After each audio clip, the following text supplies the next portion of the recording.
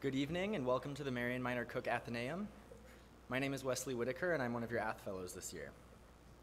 Before the life-changing combination of Spotify and an aux cord was invented, my mother and I used to listen to the radio whenever we were in the car.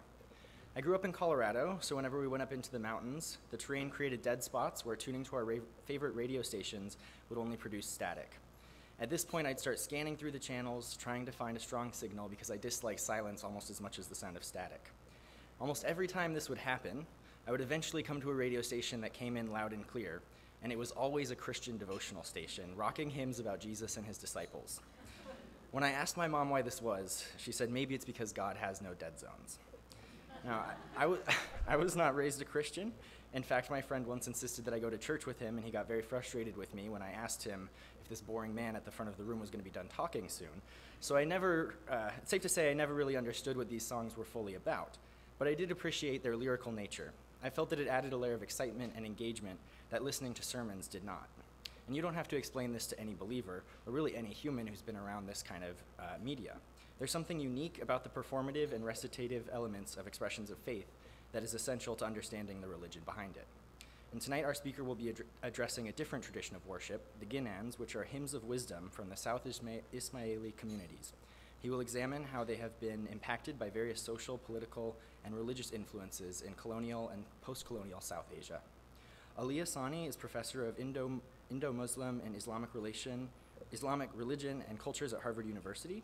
After attending high school in his native country of Kenya, Asani started his career at Harvard first as a student, where he graduated with a concentration in the comparative study of religion, and later received a PhD in 1984 after working for the Department of Near Eastern Languages and Civilizations. He has taught at Harvard ever since, serving as a member of the faculty for the Sanskrit and Indian Studies and African American Studies departments. In addition, he served as the associate director of the Prince Al-Walid bin Talal Islamic Studies program at Harvard from 2010 to 2016.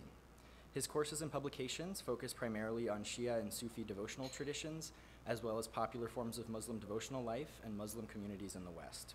Since the attacks on 9/11, he has been active in improving the understanding of Islam through conducting workshops for educators and speaking at public forums. For this work, he was awarded with the Harvard Foundation Medal for his outstanding contributions to improving intercultural and race relations. Professor Asani's Athenaeum presentation is part of the Devotion in South Asia series, co-sponsored by a curricular development grant from the Dean of Faculty's office at CMC. As always, I must remind you that audio and visual recording is strictly prohibited. Please silence and put away your mobile devices at this time, and please join me in welcoming Ali Asani to the Athenaeum.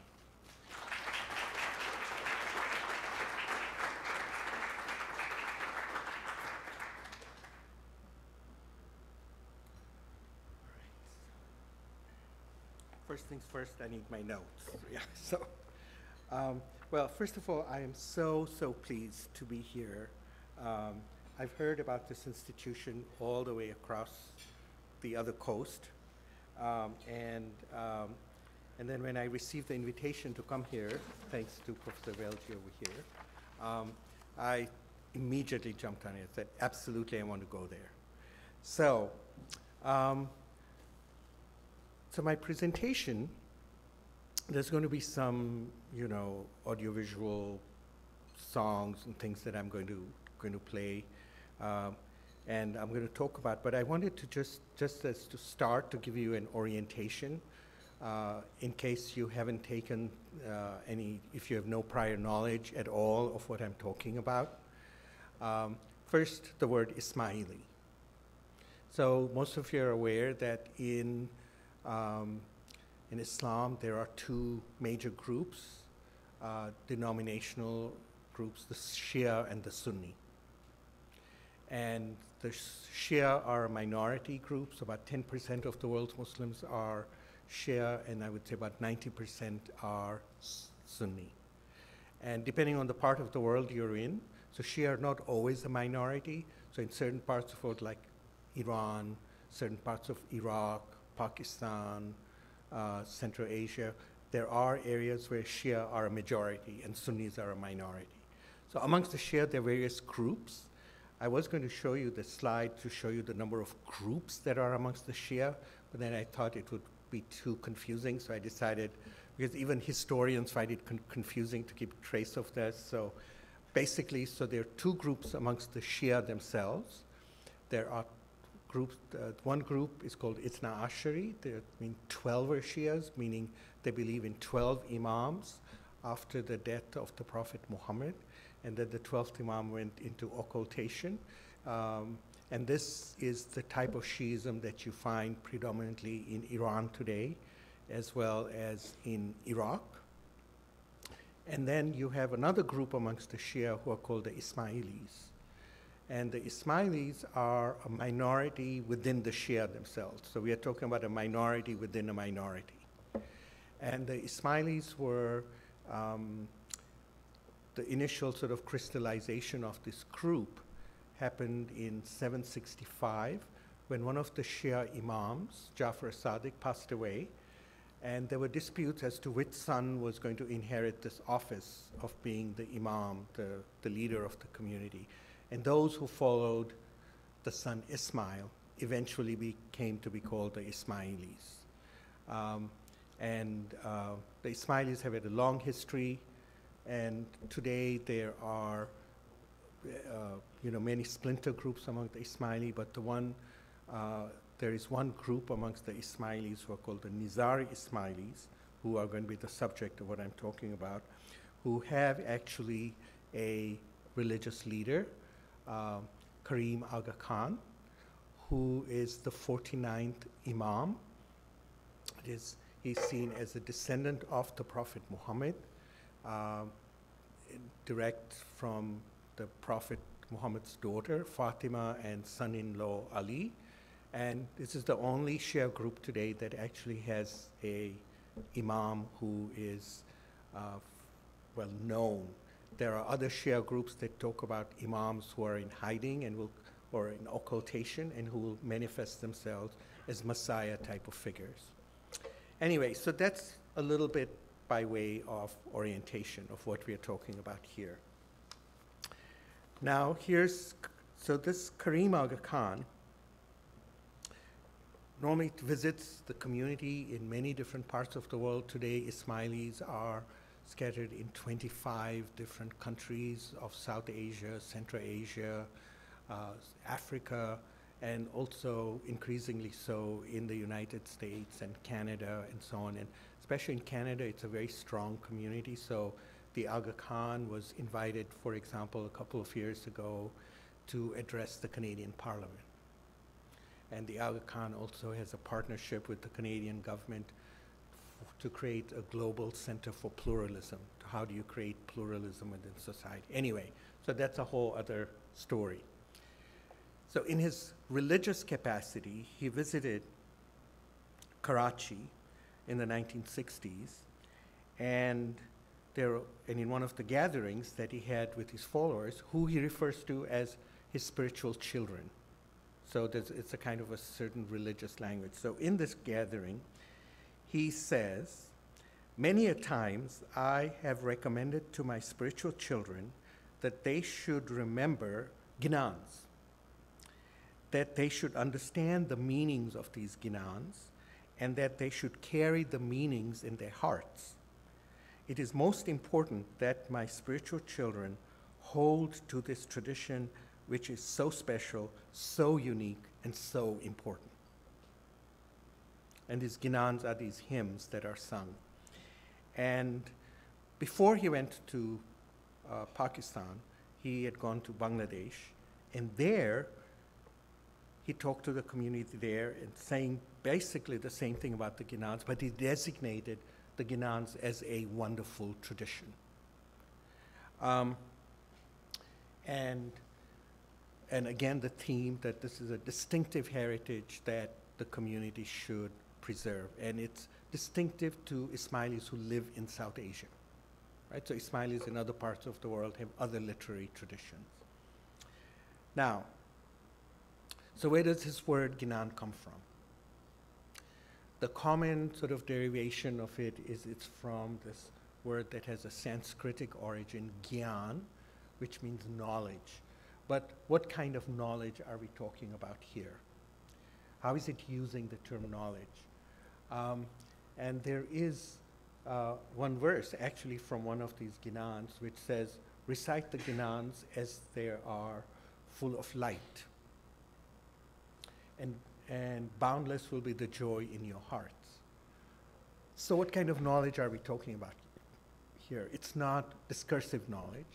It's not intellectual knowledge. It is knowledge that comes from reciting something and hearing something, and something that gets to your heart.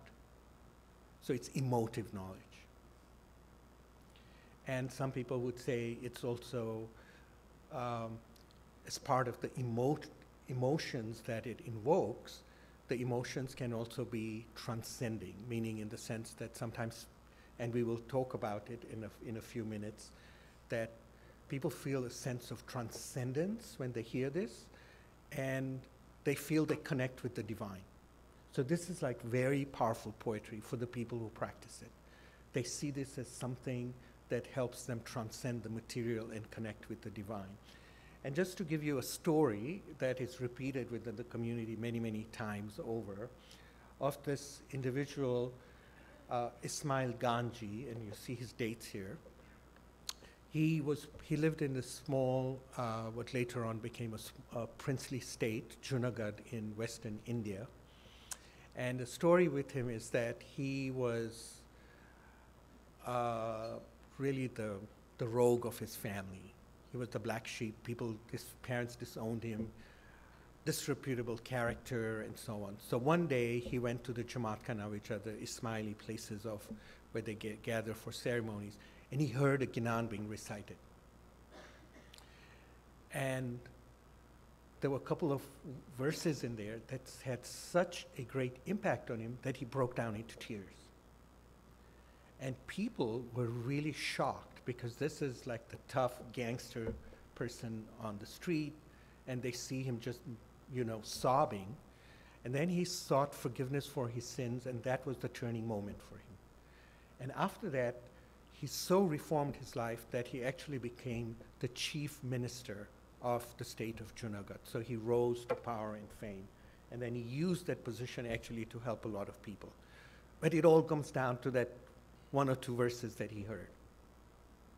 So this gives you a sense of the power of this poetry. And we will actually listen to some examples. Now, in terms of where did these things come from,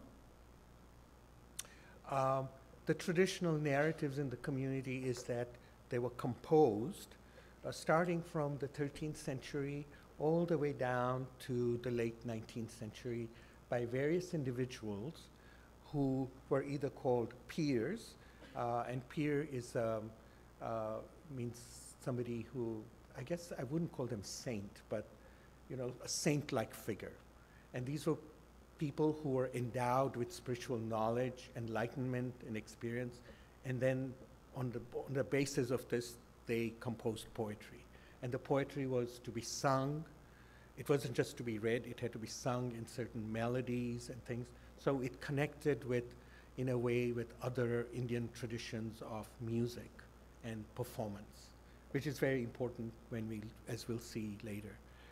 And so you have these periods. The great composers are called the peers, and then you have a period from 1500 to 1850 where you get individuals, at least within this tradition, who are considered to be not of a higher status as these peers, but at the status of Sayyids, which is like a second rank, but they were also composing.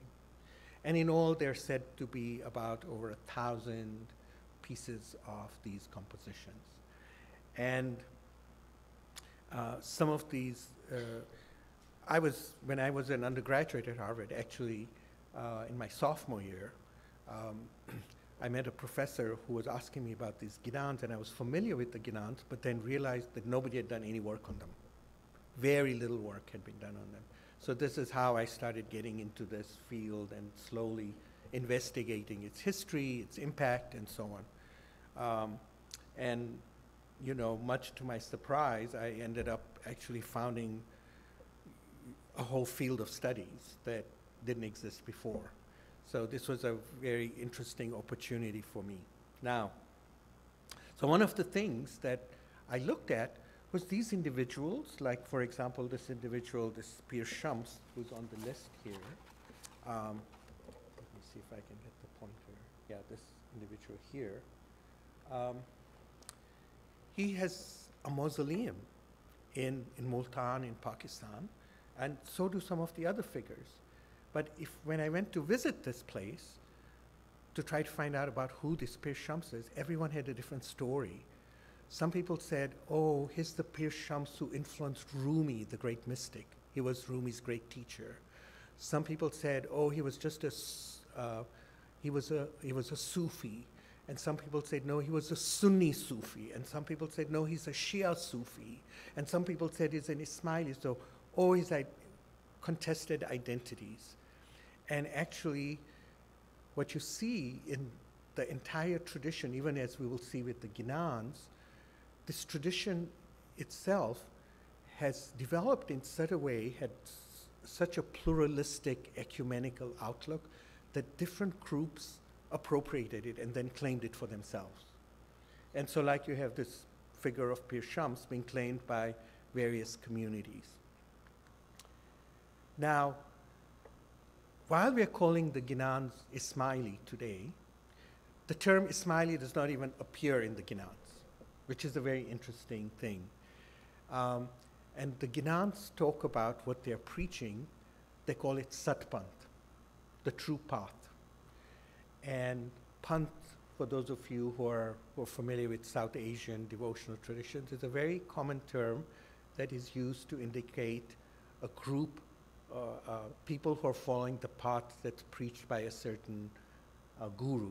So for example, those who followed Kabir, this great mystic, are called Kabir, followed the path Kabir Pant, and they became Kabir Panthis.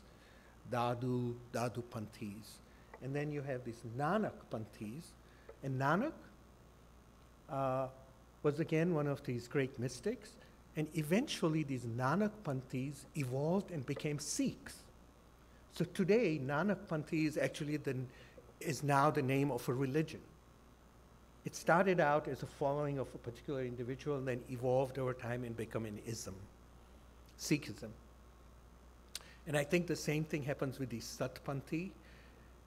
As over time the identities change, as notions of religion change, it becomes an ism. So today now we identified Ismailism. So I've written actually a paper from Satpanthi to Ismaili Muslim, like showing how identities change over time. But the literature itself doesn't use the word Ismaili. Another very interesting thing about the Satpanthis, so far, that there are many different groups amongst them. I've just put in some few names here, Khojas and Momnas and Shamsis. But what is interesting about these groups is that they are divided according to caste, in terms of profession, like Shamsis are goldsmiths, and Khojas are traders, and Momnas are agricultural workers. So they're sharing this literary tradition, but they're divided amongst themselves along the caste system. So you can see how India's hierarchy, social hierarchy, starts playing itself out even within this particular group. And then I'm not going to go into this later, but some of these identities get reformulated. So in the pre-modern period, these people are seeing themselves as caste. In the modern period, they become religious groups. So some of these groups, the Satpanthis, become Nizar Ismailis, some call themselves Twelver Shia, some call themselves Hindus, some call themselves devotees of Ramdev, and so on. So they've splintered their identity into many religious denominations. So now if you look at what is this Satpant, the path that was being preached, and I've identified sort of 4 discourses within that. There is what I would call an Ismaili discourse, a Sufi discourse, an Indic discourse, but also a Quranic discourse. So I'll say a little bit about what I mean by each of this. Now, the Ismaili discourse is trying to connect. So this is the region where the Ginans were composed, in this area here, Sindh, Punjab, Gujarat, Rajasthan, and they use many of the languages of this region. And many of the compositions talk about that there is this, the Imam or the spiritual guide lives to the west in Iran. And in fact, the story goes that some of these peers were sent by this imam, the religious leader in Iran, to South Asia to preach to people the Ismaili, the Satpant path. And so by the Ismaili discourse, I mean this acknowledgement that there is an imam somewhere in Iran who sent messengers or guides and to preach a particular path. And so all those references about who that guide is, but this guide has many identities, as we'll see. He's represented in many different ways. So in some of the Ginans, the terminology that is used to describe what the Satpant is, it's using vocabulary that's totally Sufi from Islamic mystical traditions. So the term pir is also used for a Sufi master. Murid, a disciple of a Sufi master, you'll find these Ginans using that term. One of the goals of the Satpant tradition is that it's a tradition of spiritual transformation. And what you want at the end of that spiritual transformation, you want enlightenment, spiritual enlightenment, to experience the divine. And that experience uses the term didar, which means vision, but sometimes they also use a Sanskritic term, darshan. And this notion of light. And in a way, it resonates with a very famous journey that the Prophet Muhammad is said to have taken to the seven heavens and had this face-to-face meeting with God. It's allusions to that. So there's this very strong Sufi type of discourse within that. So no wonder people like Pir Shams would be considered to be Sufi. And in fact, one a Russian scholar, Ivanov, said that some of this poetry that is composed, you can't, he just called it Sufic or Ismaili style. You just can't distinguish where Sufism starts and Ismailism ends and where Ismailism ends. And so he said it's all confusing, these labels don't work. Then you have another discourse in here, Indic discourse. There's a Vaishnavite. The Vaishnavite are followers of devotees of the Hindu deity Vishnu, the Sant tradition and the Bhakti tradition. And I think some of you are already familiar with this, so I won't go into this in too much detail. But the key to this is that in the Vaishnavite tradition, there's a belief that the deity Vishnu takes on avatars, different forms, and comes into the world, always to rescue the world from evil and restore justice. So there are 9 of these avatars, and Buddha was one of them, Krishna was one of them, Rama was one of them. So they're waiting for the 10th one, the Kalki. What you find in the Ginans is this 10th avatara of Vishnu is identified with the Shiite Imam Ali. And it's called Nakalanki, the one without any blemish. So you find a very interesting sort of mixing, a reframing of theologies there. And the Quran is identified as a Veda, using the Indian word for scripture, of the current time, the Kali Yuga, which is supposed to be the age of evil. We live in an age of evil, by the way, in case you didn't know that. Previous generations lived in an age of great righteousness. All right, so in the Ginans, you find an identification of the Imam with as an avatar of Vishnu. He's a Sufi master, he can lead to enlightenment and so on, and he lives in Iran. And he's a descendant of the Prophet, right? And then, to make things even more complicated, you have discourses from another Indic tradition, the Sant tradition, which was basically a tradition that, as represented by Kabir, that was against religious hierarchies and people claiming authority on how religion was to be interpreted, against the Brahmanical, the priestly class, against the Qazis, people who claim authority in the name of religion, and who claimed that salvation was only the privilege of a few. This group said no, salvation, enlightenment is possible for anyone, and that the truth is within. You need to have a guru, a guide, who will guide you on the meditation. And anyone, regardless of your caste, if you find the right guru and you meditate, you will be enlightened. And naturally, this was seen as a kind of, some people have seen it as a kind of socialist movement. But the language of this tradition you find in the Ginans as well.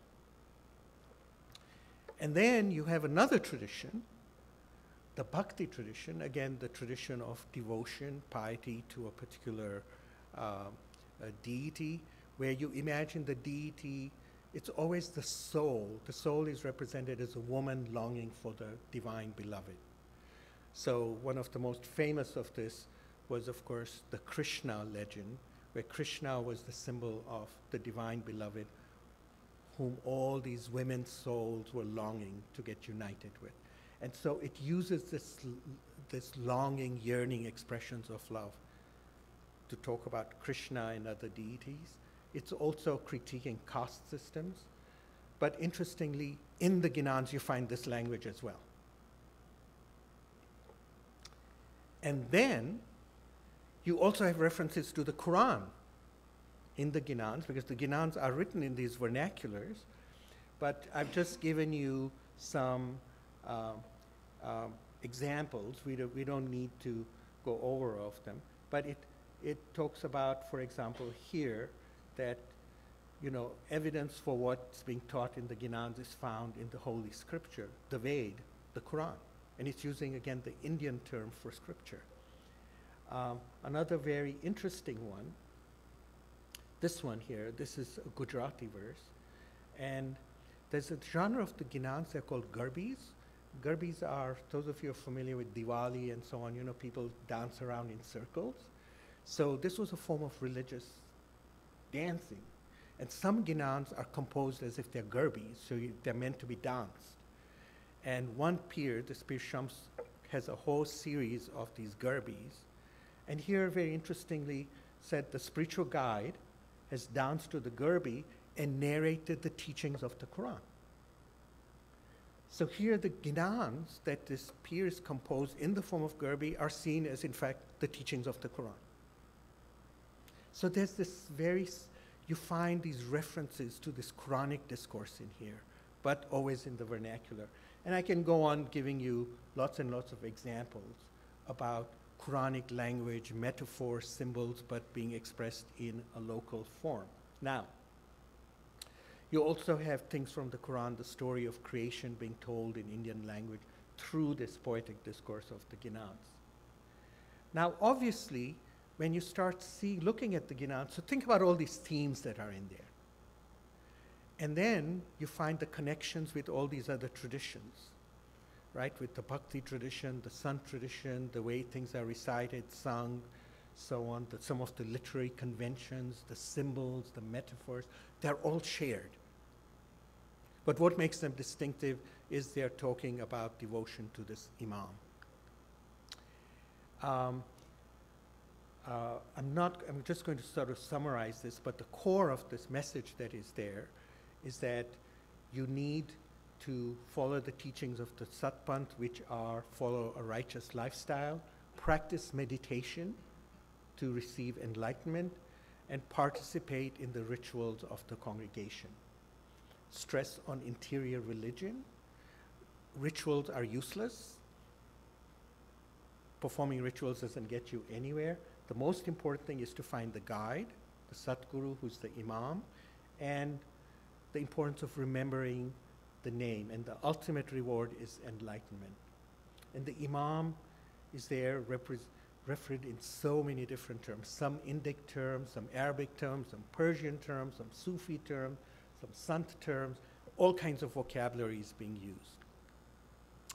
Now, when scholars started studying these traditions, they didn't know what to make out of this. So just to give you, I'll highlight one of my favorite characterizations. Here's Aziz Ahmed. This is a syncretistic sect of indeterminate religious identity, a curiosity of mushroom religious growth. We just can't categorize them. Or Ivanov, this is a transition between Ismailism, Sufism, and Hinduism. And when you see Ismailism, Hinduism, these are Western constructions of religion as ideology of identity, and it's being imposed on that. And then there are others who say, well, this isn't really a mishmash, there is actually some sort of synthesis taking place here. I can talk about this later because this does have huge implications in the age of colonialism and post-colonialism. When the British are trying to identify, are you Muslim or are you Hindu? Which group are you? And people would say, we are both. What do you mean? You can't be both. You have to be one. And this causes all kinds of issues, as we will see. Now, just to give you a sense, let's play some recitations. So I'm going to play you this first one. This one is in, it says, Nara Nakalanki Kerivat. Nakalanki is the 10th avatar of Vishnu. Ali has come as the 10th. So only a few people know who this avatar Nakalanki is, the Imam Ali. And who knows this? One who has met the true guru, the guide. And then, of course, there's a mention of Muhammad, that you know, that the guru is connected with Muhammad. And then, of course, the connection with Ali in the Shia context. And then this third verse, that this Shah, this master, lives in the West, Pacham. And he has an Ajami form. Ajami means Persian form. He's not Arab, he's Persian, he's Iranian. And he speaks Farsi. All right? So just to give you a sense of what this sounds like. Narayana Kalanka Kevi Vata Koi Kajave Ji Narayana Kalanka Kevi Vata Koi Kajave Ji Jeve Satar Gura Malia Sa Rasohi Pichave Ji Satar Gura Satar Kari Jara Mohammad Arube Ji Satar Gura Satar Kari Jara Mohammad Arube Ji Ajani Rinjana Shama Sada Ya Ali Rube Ji Shah Beta Pachamadesha Ajami Rube Ji Shah Beta Pachamadesha Ajami Rube. So you have this kind of a discourse, but here's another kind of discourse which is very mystical, and it's talking about the spiritual journey and the quest. This one says, realize your true identity and meditate on the name of your Lord. Renounce selfishness and ward off the 5 passions, that is desire, lust, greed, all these materialistic things, and fix your heart on illallah. And this illallah is an abbreviation of the first part of the Muslim Shahada, the profession of La ilaha illallah, there is no God but God. And in a mystical way, the La ilaha, there is no God, is seen as the negation, and then illallah is an affirmation. What is being negated in the first part? The human ego. And what is being affirmed is God. So it's saying that you should go from being egocentric and selfish and self-centered to God-centric, right? And cultivate within you God-like qualities. So I'll play you just this one. So you see another sort of rag of Apadu apa pichado re mo manota me sahe banama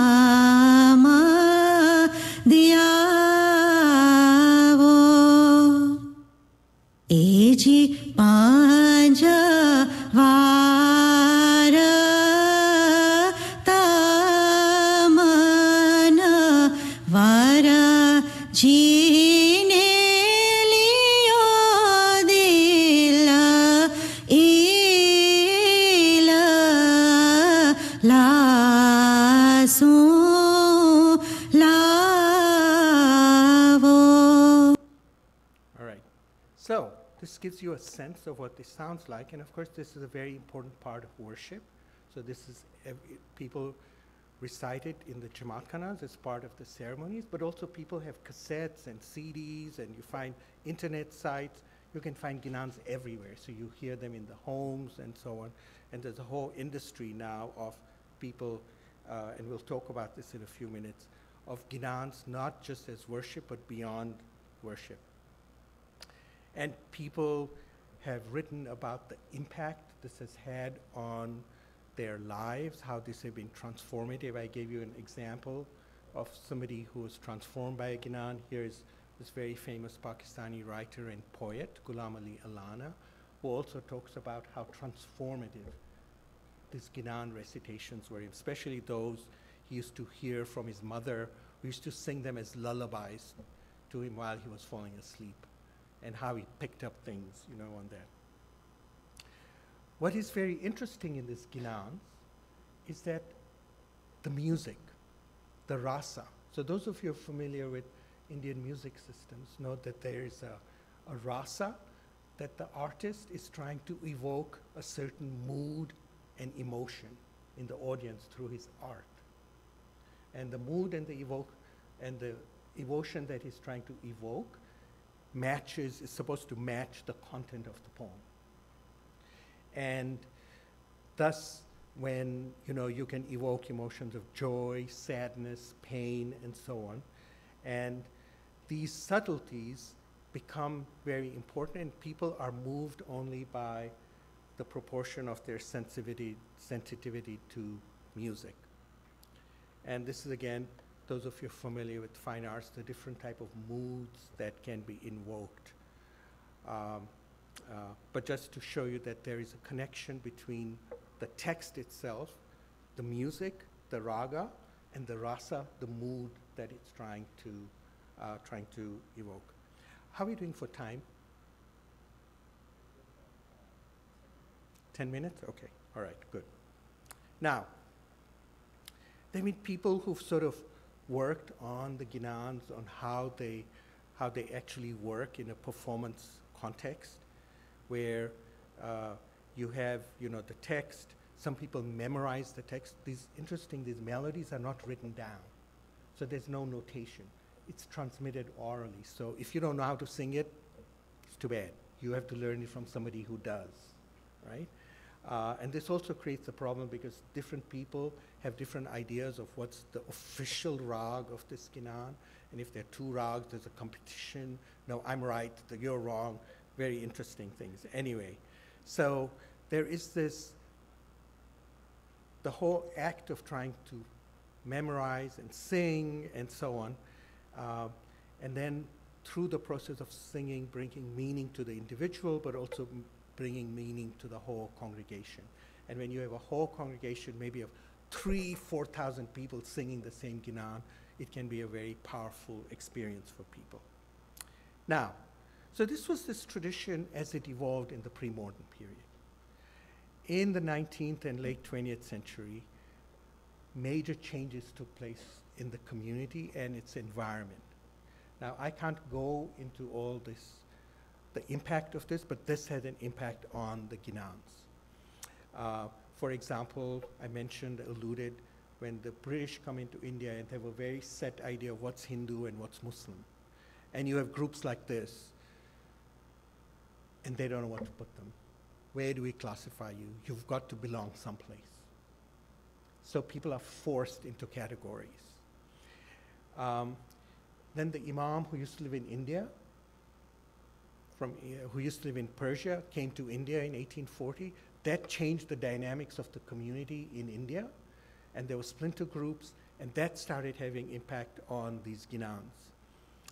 And then, after independence of India and Pakistan, religiously based nationalism started to have an impact. So, for example, those Ismailis who were in Pakistan and were singing Ginans, other Muslims would look at them and say, this thing sounds very Hindu to us. This isn't Islamic.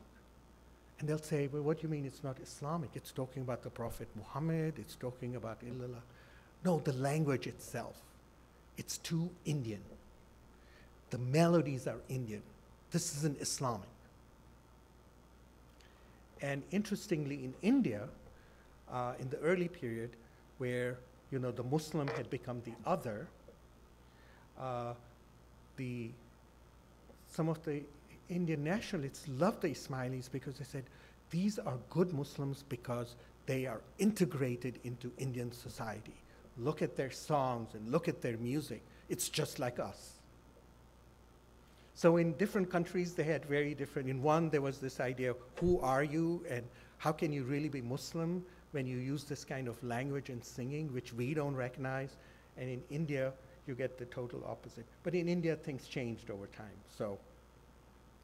And then you get this diaspora, the migration of people from the subcontinent to East Africa, to Europe, North America. And then you have the revolution in media technology.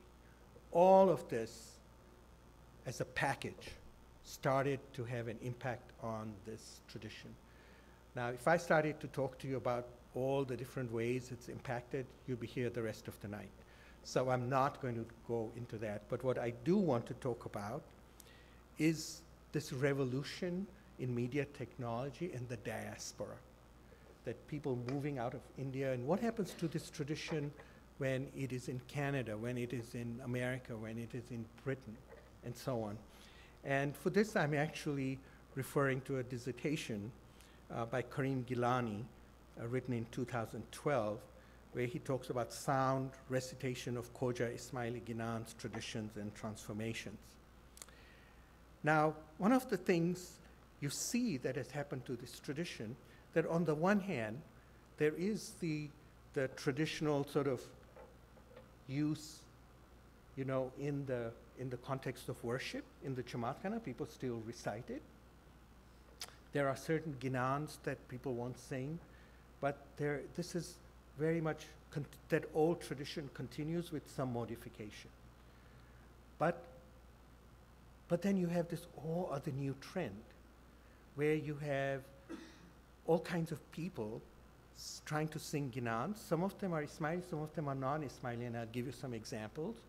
The media, the internet, YouTube, globalization, new teaching methods, Sufi and Bollywood influences, everything starts influencing this tradition.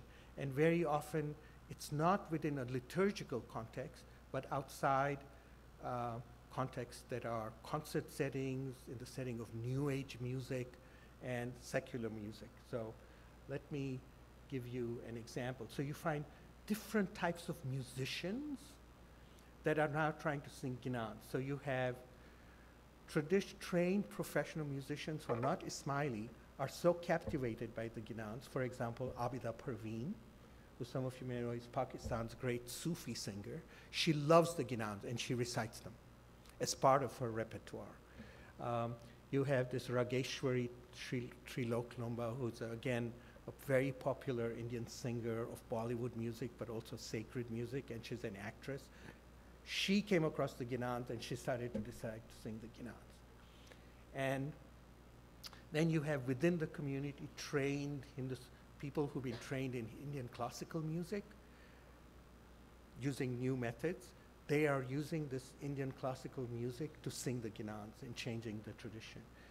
Then you have people who are trained in Western classical music and trying to apply some things from Western classical music traditions onto the Ginans.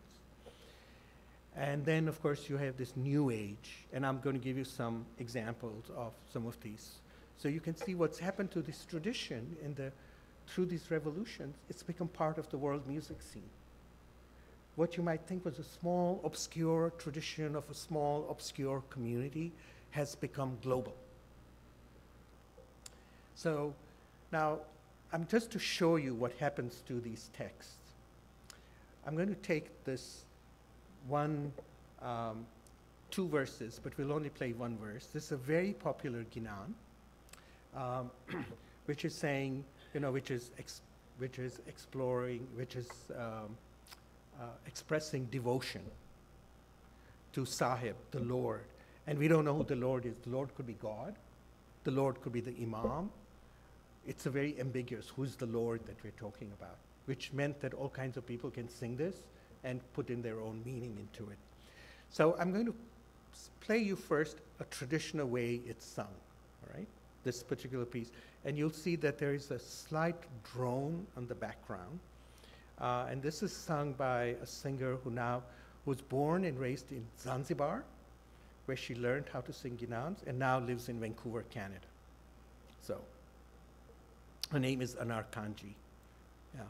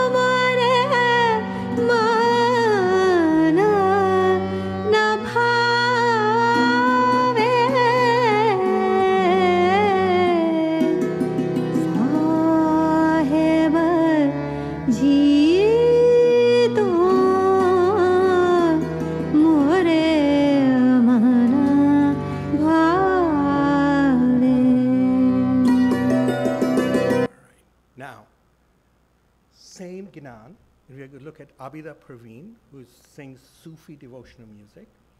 And I have a piece here where she's singing this Ginan. And she first starts singing a Sufi poem, and then in the middle of the poem, she switches into this Ginan. And I'll just play you the piece so you can have a look. Just remember the words, but see what she does with the words, right? So.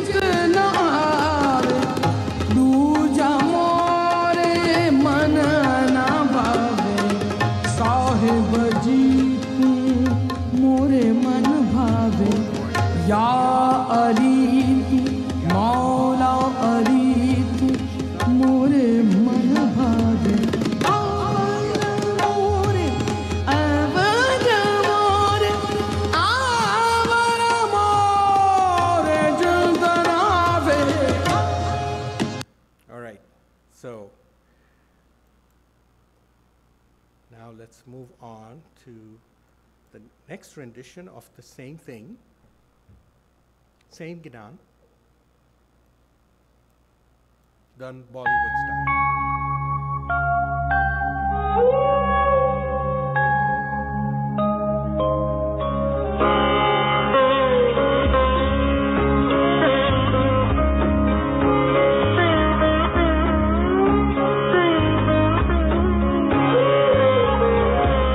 Sahib जी तू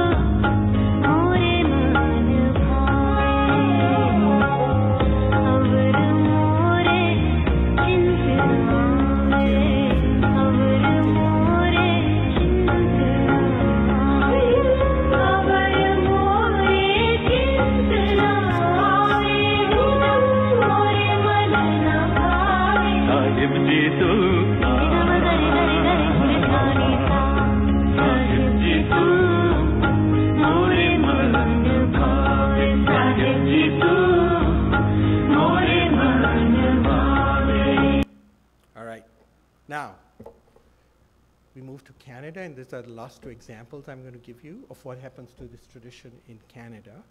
So I'm first going to play you the same piece done by a group that's called the Chaiwalas. Chaiwala, you know, people who sell chai, but it's the name of a group, if an Ismaili group of singers. And they have created a piece based on this, which I'm going to play you now. So you can have the words again.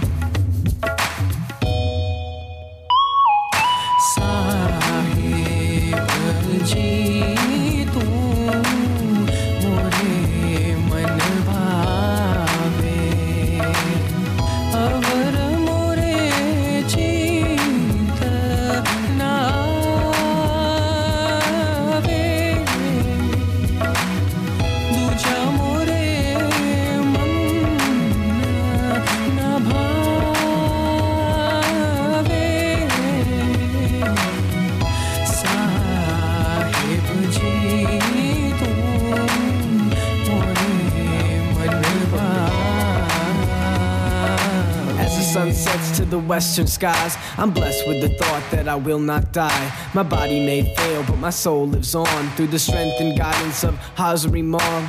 Thus be in my palm and life goes on, right? It helps me see the light, cause without faith, what are we?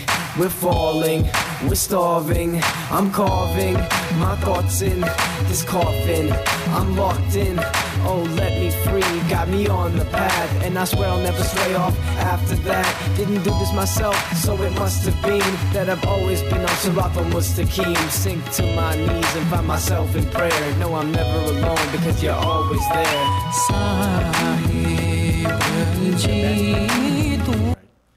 Okay, so I want to play you one more example, but I think I'm going to stop so we have time for questions. But there's even choral music that's developed with Ginans, and you have a choir that's using Western choral style music to sing Ginans, you know, forms to sing Ginans. But I think I think this globalization and localization, I'll sort of stop there. But I hope I've given you a sense here for a variety of different things, how it's very difficult.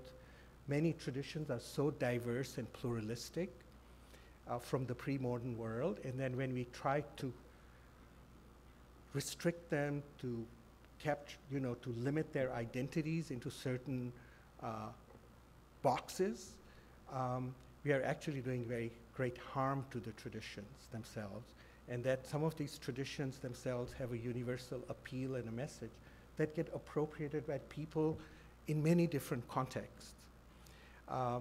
And that in a certain way, and this goes back to some of my own work, what I find very interesting, this is stuff that I've done research on, but I think also about what is most needed in the world today is the capacity to engage across difference. And the arts and music are very powerful tools that have a very, very long history of helping us engage across difference. And what all these examples you're seeing and what's happened to this tradition itself, how it goes from being an obscure little tradition in some villages and has now become global and now connecting with world music traditions, it actually shows that how these Ginans have actually become bridges between different cultures. And I should add that some of these Ginans have become so popular that we find Hindu groups are singing them in the temples, and a Sikh group I know is singing them in the gurudwaras because they say, we can read our own meaning into this text. So with that, I will stop and then open up for questions.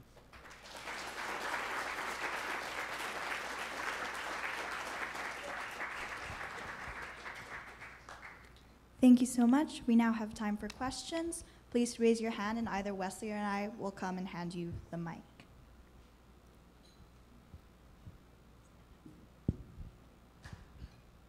Hello, Professor. Thank you for coming. I'd just like to know if you could elaborate a little bit on the connection between the Nizari Ismaili Imam and his role in propagating these Ginans in kind of a modern context. Is he offering some sort of authoritative interpretation of them in the same way he might with a Quranic verse, or is he just endorsing them and like he thinks it's a great thing? So interestingly, when he talks about them as a wonderful tradition, his grandfather, who was Imam before him, because there was a lot of, in the early 20th century, when there were all these forces of nationalism, and is this really Islamic because it doesn't follow what people think is Islamic literature.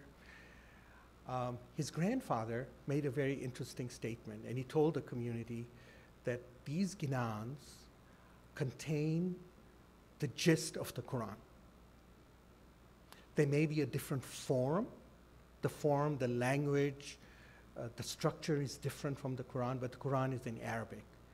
And what these peers who compose them is that they are actually teaching you what is the gist and the spirit of the Quran in your language, in your vocabulary, using your metaphors. So there is, and of course the Imam is interpreter of the Quran, but also giving insight. So there's this connection that is there. And I'm actually working on a paper right now that's talking about how this whole tradition is being connected with the Quran.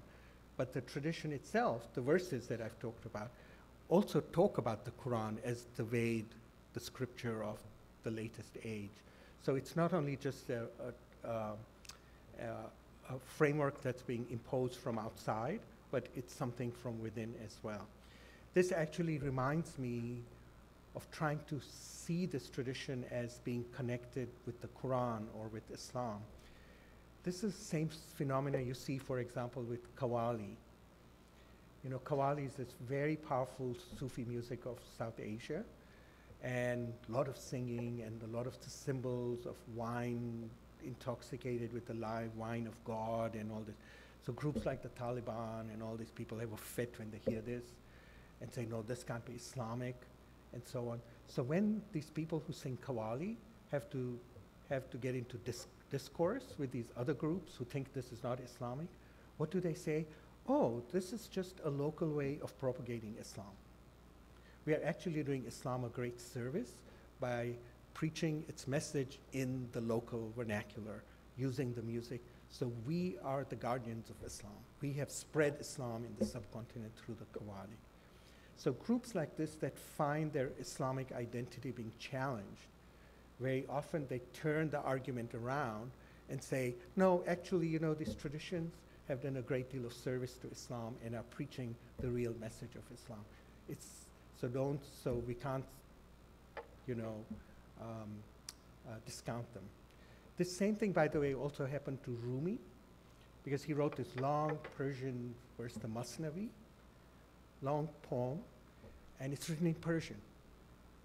And Jami, the great Persian poet, called it the Quran in Persian, because it's seen as containing the gist of the Quran.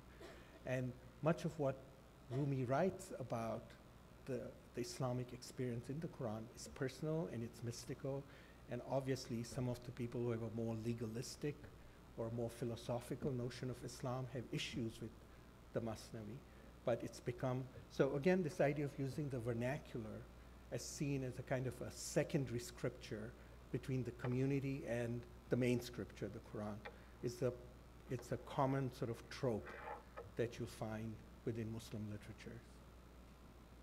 Okay. Yeah.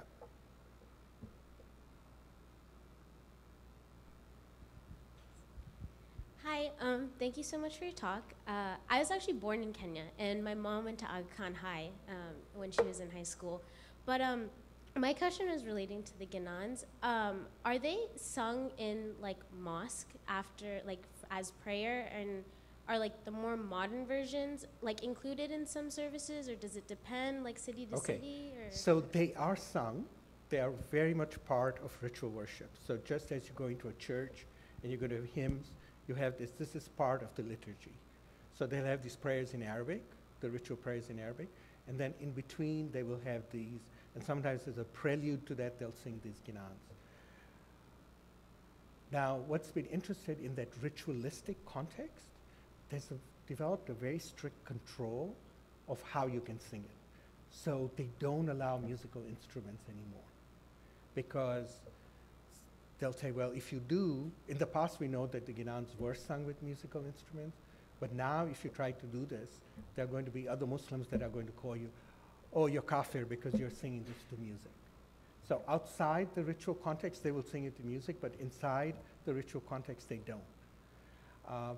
And then, of course, there are sort of self-appointed guardians within the community, people who just, this community policing, oh, you sung this, and this sounds like a Bollywood tune. Don't make this into a Bollywood. And so you get that kind of self-control taking place. But outside, all kinds of experimentation takes place. Yeah. Okay.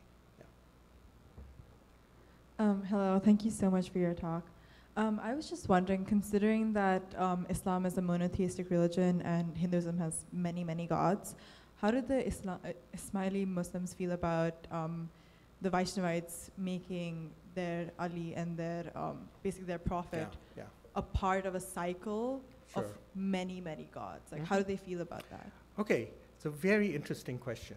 So one interesting aspect of Ismaili thought, and this goes back to many centuries, the Ismailis in their thought make a distinction between what they call the exoteric and the esoteric. The Arabic term is the zahir and the batin. And they, in their thinking, the worldview, is that when you look with the eye, the physical eye, and you're looking at the material world, you see plurality and multiplicity and you see difference.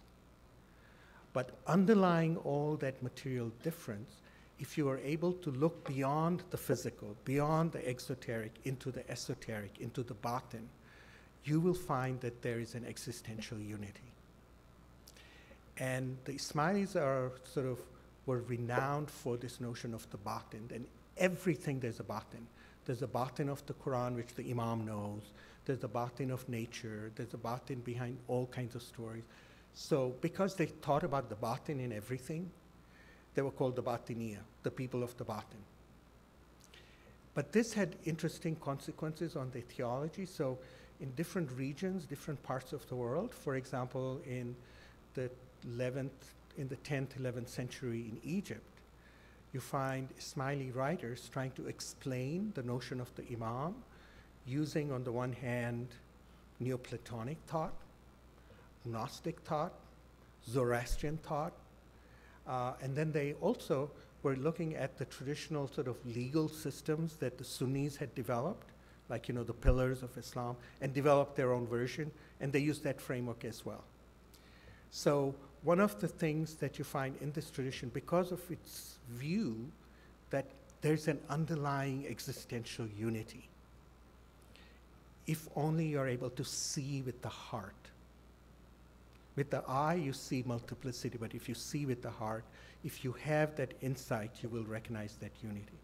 That has meant that they have this ability to be able to express their ideas and thoughts in multiple discourses. So what happened in India, if you look at the larger history, it makes total sense. And the fact that the tradition could use Sufi discourse, Vaishnavite discourse, Quranic discourse, Bhakti discourse, Sant discourse, to explain similar sets of ideas from a point of view of Ismaili thought, this is what it is. But if you look at it from the outside, people say, oh, I gave you some quotes, right, from scholars. It's just a question of how you look at things. So this is, I would say, one of the interesting things about this tradition within Islam. It's a minority tradition, but it's been able to think about the connection between the material and the spiritual in a very open way. And part of it is to do with, because it resists ritualization or thinking that rituals are important. It's resisted in a certain way, even legalistic That Islam, they don't see Islam as law. Islam is about the intellect. So it's a whole different framework, right? And that would explain how they could look at this and say that there's nothing wrong in saying that Krishna and Rama and so on and so forth were predecessors of Ali. It's just in that it's a different framework. So this is kind of a general question, but with Halloween coming up, cultural appropriation is kind of on the minds of a lot of college students. And me personally, as a Japanese American, I've always kind of viewed cultural appropriation as a good thing, and it led to the integration of Japanese American people. But I was wondering, and you've shown us that cultural appropriation can be constructive. I was wondering, kind of you personally, where do you draw the line between destructive cultural appropriation and constructive cultural appropriation? Yeah, interesting. So this is a big debate, I mean, within the community, because, you know, there was a tendency to use Bollywood music to sing Ginans. So people would totally discard what the traditional things were, and they would use, and people felt that that was going a little bit too far, because some of the examples that I gave you, they more or less, they might change sort of the musical framework a little bit, but the rag, the melody, even the chaiwalas, you know, when they sang the Ginan, they still sang it to the rag. Maybe they quickened the beat, but they still kept that. So there is this kind of sense that so long as you're keeping some of the basics there, then you're allowed experimentation. But if the basic rag is distorted, then people start saying, well, then you're going too far. And why are they so concerned with that? Because I mentioned the connection with the melody, with the rasa, the mood. So because this connection with poetry, the message of the poetry, the rag, and the mood it's supposed to evoke is so close, some people put boundaries to this appropriation. But I think, you know, for things like this, when you see this, I think it's inevitable when a religious tradition travels in different cultural contexts, that necessarily parts of it are going to be reinterpreted, because religion is embedded in political, economic, literary, artistic context, and it's always going to respond. That's the nature of religion. It's going to be dynamic. And you can try to hold on to, okay, the past, but then you'll find the younger generation, you know, is going to have a hard time relating to this. So in some cases, I think in the case of religion and appropriation of cultural things, that if they're done with sensitivity, which I think some of these groups are, even the chaiwalas, I've interviewed them, and they're very religious, you know, they are, and when you listen to what they're actually rapping about, it has a very deep religious content, right? So then people say, oh, so that's fine. But I think that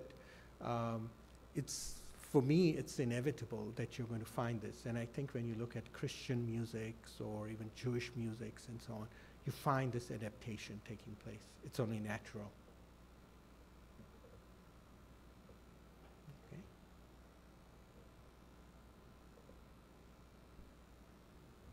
Any other question? Okay, please join me in one more time thanking our speaker, Ali Asani. Thank you so much. Thank you. Thank you.